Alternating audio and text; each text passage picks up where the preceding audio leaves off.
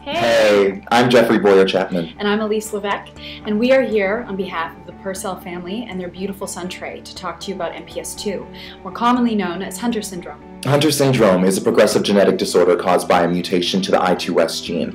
The symptoms get worse as the individual ages and usually begin to appear in the first year of life.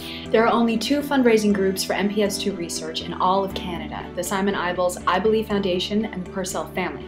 Because this is such a rare disease, not even the government funds research. Without treatment, MPS II is a terminal illness that shortens the child's lifespan considerably.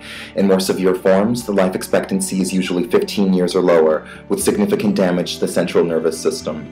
No one should have to go through this alone, which is why we are using our voices to heed a call for action. The Once Upon a Cure Gala is the sole fundraiser for MPS II research this year in Western Canada. It is a grassroots organization that needs support. In every second that passes, irreparable damage is going on in Trey's young body. We don't have time to sit back and wait for someone else to do this work.